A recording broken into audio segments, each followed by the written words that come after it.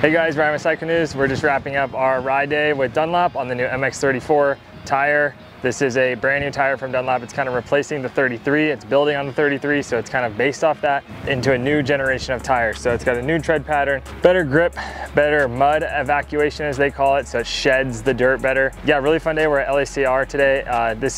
The track's built out of a rock quarry. It's really sandy on top, but it's got a really hard base on the bottom. So in the morning it's really deep, and you get a lot of traction everywhere on the track.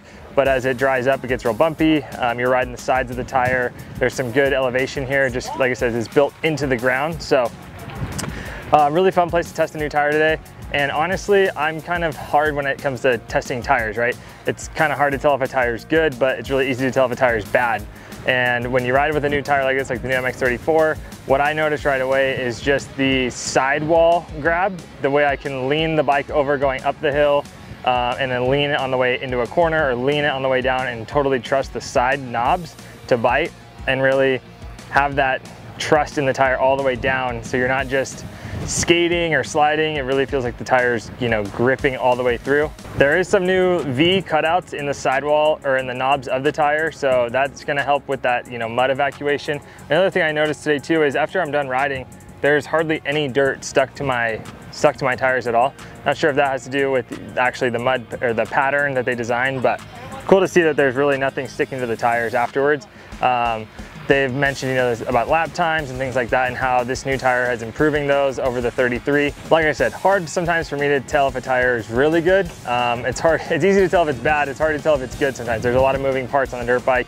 On a bicycle, I feel like I'm a little bit better at being able to tell the ground and telling the tire on the ground, especially like on a road bike or something, you can feel everything. But on the dirt bike, especially in really deep conditions like today, sometimes it's a little bit hard. But as the track wore down and became worse, the front wheel traction as you're coming through, you kind of G out at the bottom of these hills and you're carrying your momentum through the outsides.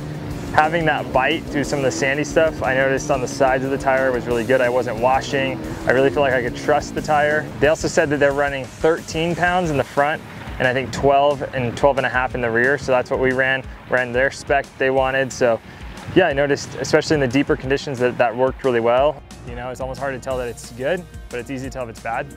So it's cool to see like the presentation today and showing like the actual differences in the spacings, because everyone's always trying to develop something new, but when there's actually like hard evidence, it's pretty cool to see. Like I always like hearing that it's race tested. To me, that's cool. Like that's why our sport is so like developing always so fast. When you have like the best pros running the stuff and then they get all the feedback, then it's gonna trickle down to us and the consumers who are like actually buying the product, which I think is really cool. Well, and it was interesting too, like listening to you guys talk about the tubes and what kind of like what pressure you run and what density tube and how all that makes a difference. Like I don't know if the average consumer really thinks about that stuff. He's just like, what's cheap, what can I afford, and like what's gonna last me a long time. Yeah, I just noticed like coming down the hills, like really being able to trust the tire all the way in, and like the Honda that I'm on is like known to be super stiff, so it's like always bouncing and like deflecting off stuff. So it was nice to just be able to like charge down the hill and like ride that sidewall and just trust it all the way through. So that was what I noticed the most. So like the one section you're going up the hill, it's like you're kind of turning as it's going super hard, it's on the side of the hill there.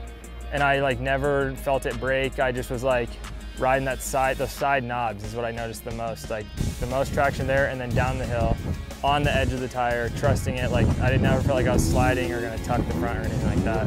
Hoping to spend some more time on these tires. I'm riding a 250F today.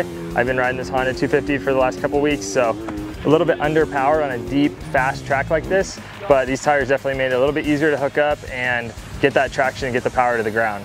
So hopefully we can spend some more time on these tires, get some more testing done, and really put these things to the test, wear them down a little bit and see how they work. This is an intermediate to soft terrain tire, so the wear is gonna be probably a little bit faster than maybe an intermediate to hard, but you're gonna get that maximum traction, definitely like a race tire. You know, these were definitely race tested all throughout. They said from the 2022 Supercross season, from Anaheim 3 up until, you know, last week when Chase Sexton won the title, and now finally released to the public. So definitely a race inspired tire. Thanks guys for watching. Got to give a big shout out to Alpine Stars and Dunlop for hooking us up with this awesome, this is the pro level gear, so pretty cool gift that we get at the new intros. So as always, be sure to like, follow, and subscribe. You can check out all the stuff about these new tires in Cycle News magazine, available for free at cyclenews.com.